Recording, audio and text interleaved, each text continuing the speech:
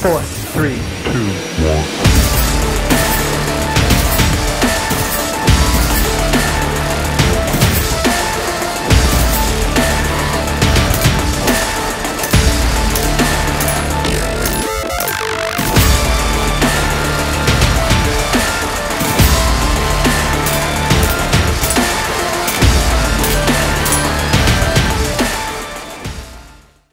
It seems that a lot of the finer things in life are coming out of Switzerland, but you wouldn't think of a high-end firearm being one of those items. Today, we're checking out the Brugger & Thamet Apc9 Pro. With an MSRP of $2,485, that's what you'd expect on a price tag coming out of Switzerland. The original APC was announced in 2011. In March of 2019, B&T released its Apc9 Pro series, an improvement with a non-reciprocating charging handle and a replaceable pistol grip, compatible with grips for the AR-15 style rifle family of firearms. The Apc9 Pro features an optional lower receiver, capable of using Glock magazines, which is what you see here. It made perfect sense for me to go with the Glock compatible model. I own quite a few Glocks, and I have a ton of Glock magazines that I can utilize with this. It made no sense to me to pick up a new platform and have to rebuy a bunch of magazines. On March 29th of 2019, B&T was awarded a contract in the U.S. Army subcompact weapon production for its APC-9K submachine gun. The $2.6 million contract included an initial 350 subcompact weapons with an option for additional quantities of up to 1,000 SCWs, with slings, manuals, accessories, and spare parts. The Apc9 Pro uses a straight blowback gas system, unlike your HK, which uses a roller delayed blowback. We're going to talk about that later, since these two are fairly similar. A lot of people will call the APC the MP5 killer, and I'm starting to veer that way too. Don't get me wrong, I think the MP5 is in a class of its own, but the APC is not far off. The addition of a proprietary hydraulic buffer system in the receiver backplate helps control recoil. More than 50% of the APC's parts are interchangeable between the different platforms.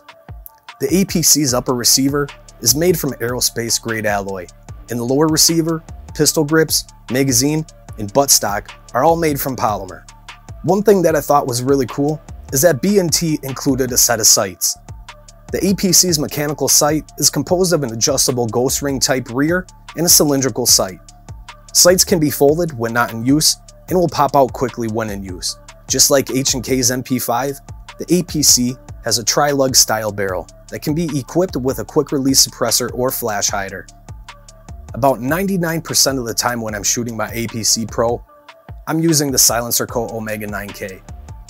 When you talk about great suppressor hosts, the Apc9 Pro is definitely at the top of my list. This thing is insane when you run it suppressed. Not only being quiet, but 100% reliable. I know a lot of firearms have reliability issues when you introduce a suppressor. Not this guy. This thing runs like a freaking ape on steroids. When it comes to the trigger assembly, it's effectively the same as an AR-15 M16 rifle and accepts many aftermarket replacement parts. The entire weapon, including the charging handle, are ambidextrous and can be adjusted based on the operator's needs. Unlike the original APC, the Apc9 Pro has a non-reciprocating charging handle. In all honesty, if this was still a reciprocating charging handle, there's a good chance I wouldn't have purchased it, especially at the $2,500 price point. The APC is a fairly heavy platform. Weighing in at 2.2 pounds, it's not the lightest on the market. You really start to feel that weight when you add other accessories, such as red dots, suppressors, braces, or stocks. A big selling point for me is going to be this 3-lug barrel. Now here's the kicker. The lockup isn't as tight as my H&K SP5K PDW. I get a little bit of a rotational play when I have my suppressor on there. I'm not sure why that is, because I'll use that same mount, the same suppressor on the H&K, and it's extremely tight. You can see the rotational play in this video. Now there is no vertical play, which thank God, because if there was, I wouldn't be running the suppressor. The chances of you getting a baffle strike or an end cap strike go through the roof. While taking that into consideration, I haven't had any issues with running a suppressor on here. I've put upwards of 1,000 rounds through this firearm suppressed and haven't had one issue, whether it be with reliability, accuracy, or problems with the suppressor. The APC has removable Picatinny sections, which underneath reveal M-lock. I think that's a brilliant idea. It includes the best of both worlds. Sitting up front is a Cloud Defensive Micro Rain. Cloud Defensive is producing some of my favorite weapon lights. I figured the Micro version would be the perfect fit, and it was. It doesn't take up too much space, it's very user-friendly, and it has a great amount of output. Kind of like the CZ Scorpions, the APC has a bigger front end and rail. If you have smaller hands, you might have an issue reaching that pressure pad. My big mitts, I have no problems. If you're looking for a tough and reliable weapon light, I highly suggest that you check out Cloud Defensive. I decided to change out the pistol grip to this Reptilia.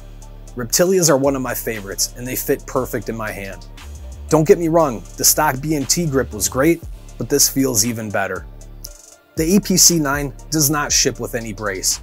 You do have the option to purchase your $200 tax stamp and turn this into an SBR.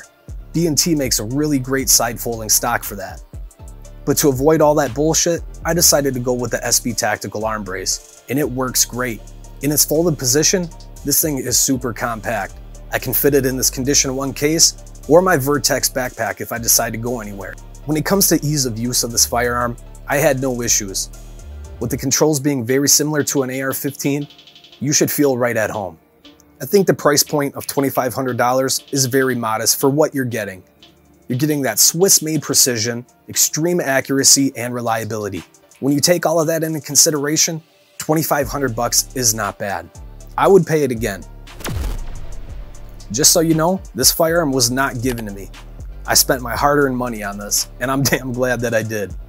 If you ever get the chance to shoot one of these, I highly recommend that you do it, because I can almost guarantee it's going to leave a big smile plastered on your face. This gun is absolutely a pleasure to shoot. Let's talk about the trigger pull. If you've ever shot the HK MP5s or the SP5Ks, you know that they don't have the best trigger. This Apc9 Pro trigger is definitely an upgrade. It has a little bit of take-up, but once you clear that take-up, you hit a very nice and distinct wall. And from there, you have a nice crisp break. It's not real mushy, there's not a lot of give. I was fairly pleased with the trigger. I don't think I'm going to be changing it out. I like it just as it is. The reset is nice and short. Not only short, but it is snappy. It resets in the same spot every time and it doesn't leave you guessing.